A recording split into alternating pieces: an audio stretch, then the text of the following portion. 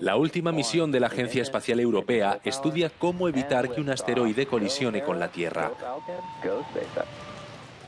La nave está en camino del espacio para estudiar el asteroide contra el que la NASA chocó a propósito hace 2 años.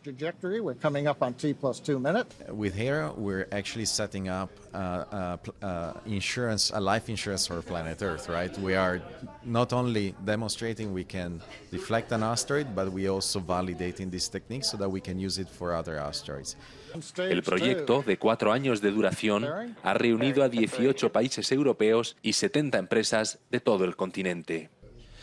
It's first planetary defense mission, but it's also so far the fastest planetary mission that has been done in Europe. So it shows also that things can be done on a quick path, which is especially necessary if we will have to deflect an asteroid one day.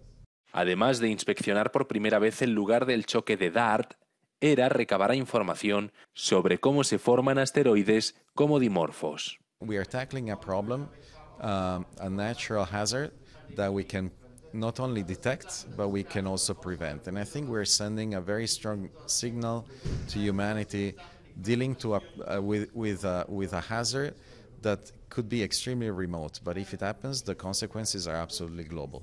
Overcoming obstacles like the weather and the recent grounding of the SpaceX Falcon 9 rocket, Hera will now embark on its 195 million kilometer journey, on a mission that could one day see Earth overcome the possibility of extinction.